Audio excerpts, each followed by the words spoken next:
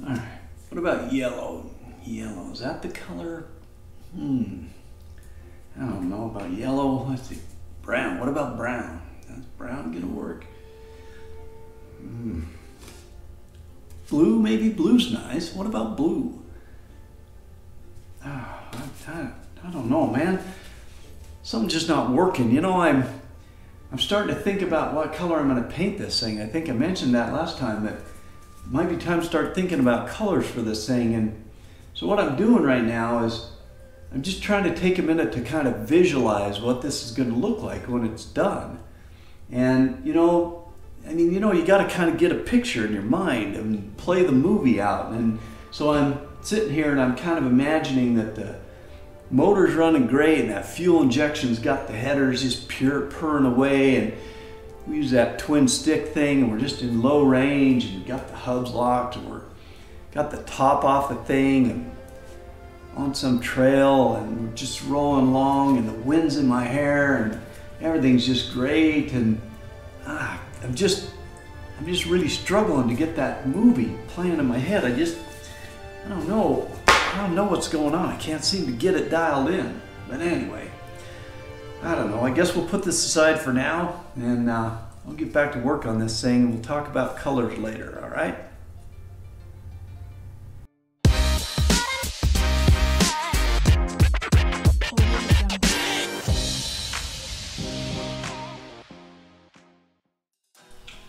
All right, well, I've been down to the supply store for all Jeep projects, Home Depot, and I picked up a kind of an assortment of different sizes of these electrical clamps. You have 1 inch, 3/4 inch, 5/8. I think those were the 3 sizes they had. So I tried the 1 inch, just eyeballing it around the big part of the harness here, the biggest part, and it seemed a little too big. So I did a 3/4 inch one, and I think that's gonna work out okay.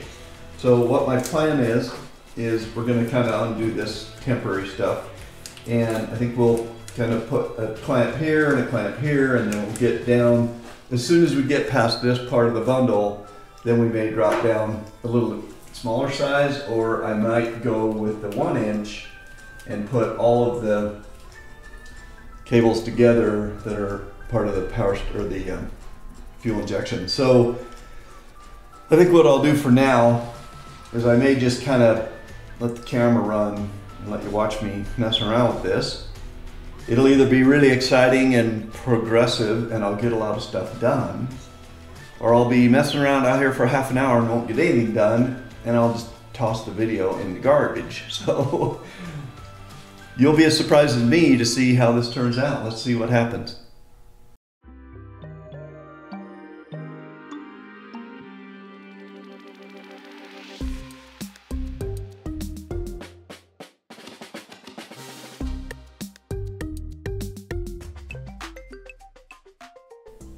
All right, well, we've hit a spot where it's time to pause for a minute and go consult the owner's manuals, because I have 2 of these wires that are in this loom here. This chunk are coil wires out of the Painless Wiring harness, and I also have coil wires out of the fuel injection system.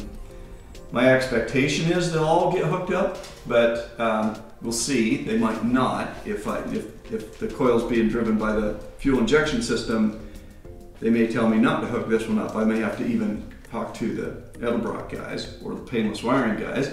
But so far, I've got everything kind of coming together pretty decent here. I just have a couple of zip strips in place here to hold things up. So I brought my main loom across here. I brought my fuel injection main part of the loom up here. I've got this clamp just hanging here right now. Again, remember, this is our breather that's going to go down into the transmission tunnel and then hook to the transmission. And what I'm going to do right now, I did put our heater box back in here, but because the heater box is in, I can't take this fender off now because the bolts are behind the heater box.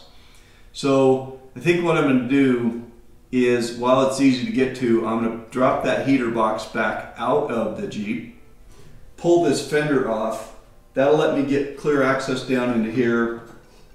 Even if I wanted to take the battery box out to just reach down in there, some of the bolts for the battery box are behind the heater box as well.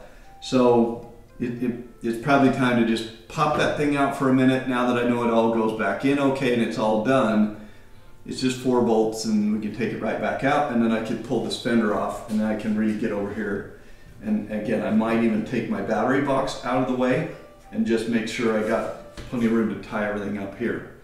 So that's what I'm gonna do. First things first, I'm gonna go have a sandwich or something, and while I'm feeding my face, I'm gonna read up on my owner's manuals a little bit on these 2 systems and make sure I don't have any questions about how we're gonna marry this stuff together, and figure out what of these other cables I might wanna put in the loom and add them to this stuff going across the top and come down like this maybe. Or I might bring them right down over there like it kind of is now and come around. So we'll see, I haven't decided yet, but I'll look at that. But yeah, decent progress so far, no real problems. This is the head scratching part where you kind of want to sit and think about it for a little bit. So I'm going slow, and it's time to go, like I said, read the books and see what I come up with. So I'll check back with you once I make a few decisions here. All right guys, well, I have been upstairs diligently reading owner's manuals. The one for the painless wiring kit and the one for the fuel injection. And I'm not done with them yet, so I'm gonna go back and finish reading that. But I was kind of going back and checking out some of the comments on one of the videos that had gone up a little while ago. And one of you guys had brought to my attention the fact that there's no studs on the back of this reproduction dash that match the factory mounting points for like the speakers. So there's the grill here for the speaker, and on the back in the factory configuration there's, you know, 2 little studs here that you use when you put your speaker on there, so you can put a bolt on them to hold the speaker in place. Same thing here around where the speedometer goes. There should be, you know, 4 studs here at all 4 corners of that speedometer gauge, so that when you're putting it through from here, you put just the ring around the front, and then there's a kind of a tab here that's got a hole through it that goes over those studs. You put a little bolt or nut on this side and hold it in place. So none of that. Obviously there are no studs anywhere on this dash. It's as smooth as a baby's butt on the back side here. So I have the old dash right here next to me, and I think that the only thing I'm really concerned about is the speedometer, because I really have no intention of putting speakers behind the little grill openings here for speakers. The gauges look to me like they have kind of the chrome ring on the front side, and they do have a little plastic ring on the back that's going to lock those in place. So I think those will be all right. And like I said before, I'm not sure if I'm going to be able to get my little lighted indicators out to go in all these kind of holes, like right here and whatnot. So I am looking at just a new set of those. It seems like those are like 10 or 15 bucks, so might not be worth trying to mess around getting those out of there. But I'm gonna go do a little digging on that speedometer that I was looking at. I think I put a link to that at like, I don't know, a couple of videos back, or 2 or 3 or 4 back, when I was talking about that GPS speedometer. So I'm gonna go look that thing back up and see if I can figure out if it does need, you know, to be held in place like that. I'm sure it will. So I'm sure I'll have to figure out something there. I think the suggestion was made that, you know, you can put a bolt through from the front and then kind of cover it up with that plastic cover that goes around your gauges. We'll see, I'll figure it out, I'm sure. But for right now, you know, just because the last video was a half an hour long, I may just toss this one in the can and get it published up there, and then come back when I've had a chance to really read through the manuals, because I am trying to legitimately, seriously take my time and plan this part out, because, you know, other than putting the engine in, I think this is kind of the second most important part of this whole thing, is getting all this stuff to work right, the electronics. So I really don't want to be talking to you in a week or two from now going, well, I did something wrong and now I'm redoing it. I just don't want to do that on this chunk. So I think that's what we're going to do. I'm going to throw this one up onto the internet, let you have it, and I'll be back when I can show you some real live putting stuff in place for good on this wiring harness and getting everything hooked up, and show you, you know, where it's at for good, just in case, because I know a few of you who are watching along are doing your own Jeep restorations, and in some cases you're further back in the process than I am. So if nothing else, I kind of now have that little added pressure of not screwing up your project by having you follow me and have me do something wrong in front of you. So I'm taking my responsibility seriously. I will go finish reading that 148-page Painless Wiring harness book, and the one for the fuel injection system's not quite that big, but it's pretty big.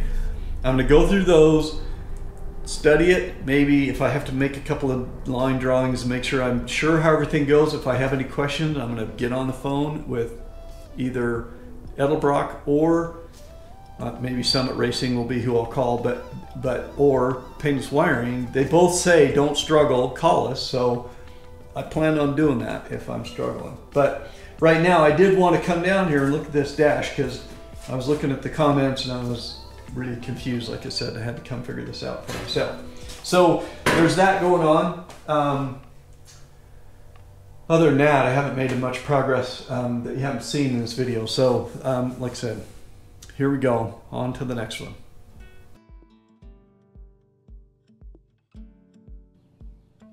Okay, psych. I was gonna wrap this up, and then I was just thinking, you know, I'm just gonna go see what I can salvage off that old dash and tear it all apart and see what I can do. It turns out I was able to get those little plastic things out of there. You have to kind of start on one end, and I started on the end that I would call kind of the keyed end. When you look at the hole in the dash, you'll see what I'm talking about. There's one side that's got a little bit wider kind of notch on it. So I started on that end, just pushed the little plastic tab in with a screwdriver while I was pushing down on that back of that thing, and I wound up, it takes a little work, but you can press them out of there okay. So there we go. I lied. I wasn't ready to publish this thing just yet, but don't go far. I'm almost done, I promise.